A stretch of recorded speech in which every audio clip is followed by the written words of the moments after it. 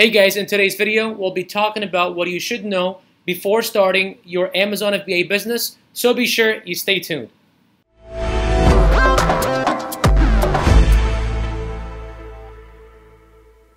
Hey guys, Bashar Ketu here, Amazon FBA seller from beautiful San Diego. In today's video, we'll be talking about exactly what is your Amazon FBA business going to encounter in the next couple of months, and what you should know exactly before entering into selling on Amazon, or if you are already an Amazon seller, what you should expect happening in the next couple of months. Many of you guys know that not too long ago, President Donald Trump had imposed or tried to impose a new tariff on all goods coming from outside of the country, from overseas, especially from China. And that is, taking effect slowly, and now, more than ever, is actually affecting the way Amazon sellers operate their businesses for one particular and main reason is that everything that they are importing from China is now costing a lot more than it did before, not because the manufacturing cost is going up, but just because the delivery cost or the shipping cost has definitely gone up since, a few months ago. Also, another thing that you guys should know is that it now takes longer to actually ship your products from your suppliers into your Amazon warehouse, than it used to before, because customs are now taking longer to checking your inventory to making sure that everything is up to par and there isn't any, any products that are coming in without meeting any specific regulations. So why is that important for us to know, aside from the cost itself?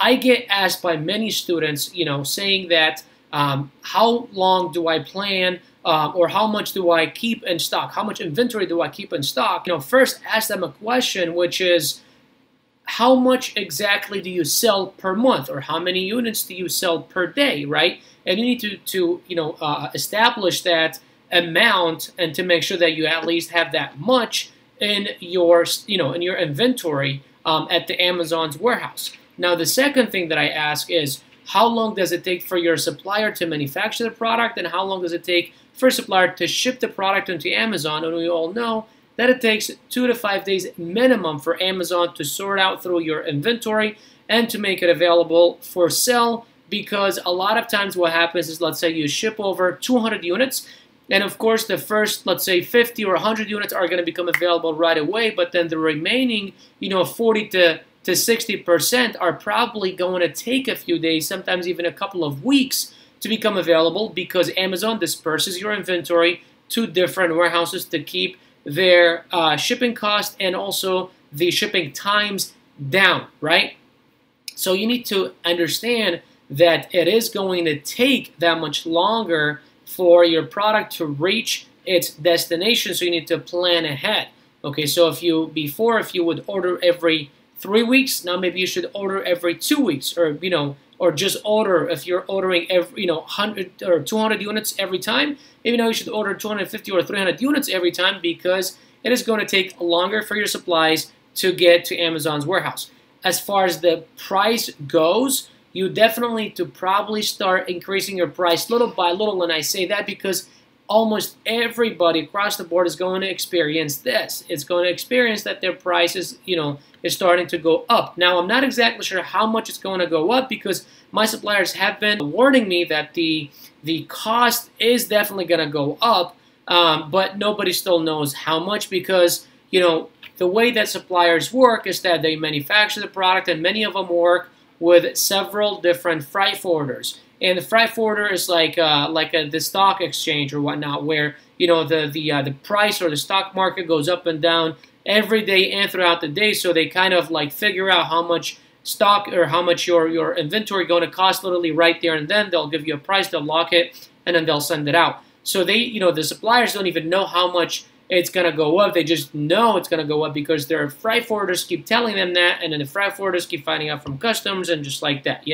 So it kind of goes back to, of course, the government itself. So anyhow, just really wanted to put this video out there that you definitely need to understand that, the game is going to change, and only the ones that are going to stay at the top are the ones that know exactly what they're doing, and the ones that can adapt, that can change, and that can, work with the way that the change happens, right? You can't stick to what used to work before, because what used to work before doesn't necessarily work now. So you need to understand that, and you need to pretty much work with it, right? So aside from that, guys, Bashar Khetu here, Amazon FBA seller from beautiful San Diego.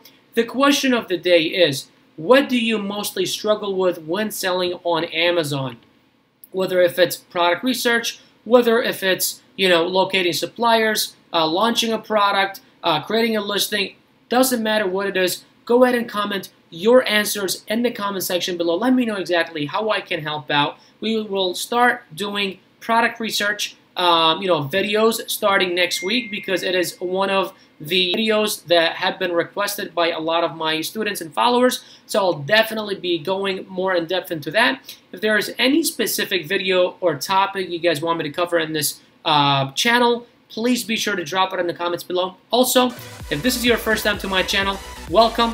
Thank you very much for watching me. Go ahead and like this video, share this video, and subscribe to my channel if you'd like to see more videos like this one. Aside from that, guys, Bashar Khetu here, Amazon FBA seller from beautiful San Diego. Thank you for being so awesome. I'll see you guys in the next video. You guys have a great day and take care.